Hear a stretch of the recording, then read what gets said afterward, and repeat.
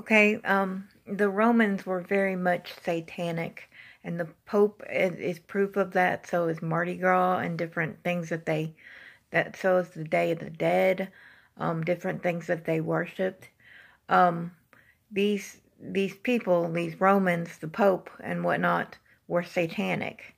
And the fact that they were satanic leads you back to Egypt, because in Egypt they were also satanic. So you don't really want to put Egyptians together with like Roman mythology and stuff like that, but I do pair them together, and it's because the Romans are satanic and the Egyptians were satanic, and they're still Egyptians nowadays too. There's Arabics, and they worship Allah and all that. But anyway, there's some of them which believe in Satan, probably the higher ups, especially of like the Roman Catholic Church.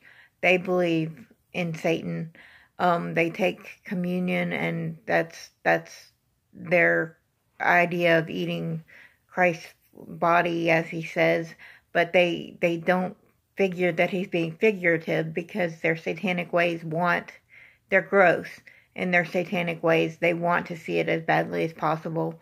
They don't want to see anything living. They prefer to think about dead things and things that are satanic, or transform things into satanic.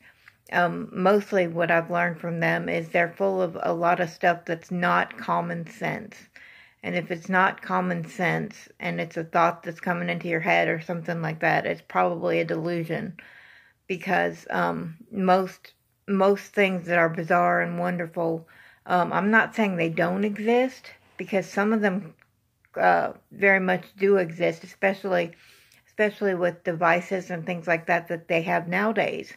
But it's predicted that the Satan worshippers and Satan himself will like technology. Well, it doesn't say technology; it says devices. It says that they have devices that they forecast against the saints. So, but anyway, that's why I put the Romans together with the Egyptians, is because in my mind they're both satanic, at least at the top they are.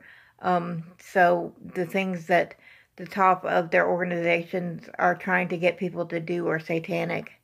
They're not common sense like you would hope that someone would have. They're leading you to do things that don't really make sense. And they're leading you down into hell. Proverbs talks about basically taking a woman that's not your wife as a prostitute or something like that, that her steps lead you to hell. Because she basically takes the food out of your house and replaces it with what I've seen. The prostitutes hang around alcohol. They use their money on like drugs or alcohol, which is leading them straight to hell, just like the Bible says. But I think they're into a lot of this alcohol and stuff like that, because deep down I think that it's like witches' potions, like witches' hazel and stuff like that. They believe some of these certain poisonous plants, like belladonna, helps your eyes when you're having an eye surgery.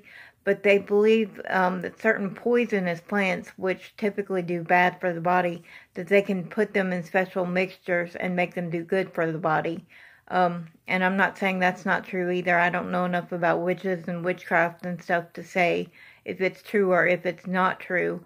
All I know is, like, if I see people doing it, I try to avoid it, because overall it seems like, common sense again, overall it seems like they're doing something harmful to themselves. So I don't listen too much when they talk about killing the pain and stuff like that, because everybody knows that painkillers and stuff like that come from doctors, and they're released basically like that. They're released as needed, not as wanted, like a lot of witches would have you believe. But anyway, witches do a lot of potions and stuff like that, which are real. But overall, you can see that trend is downhill. So I say if it doesn't make common sense, probably try to avoid it.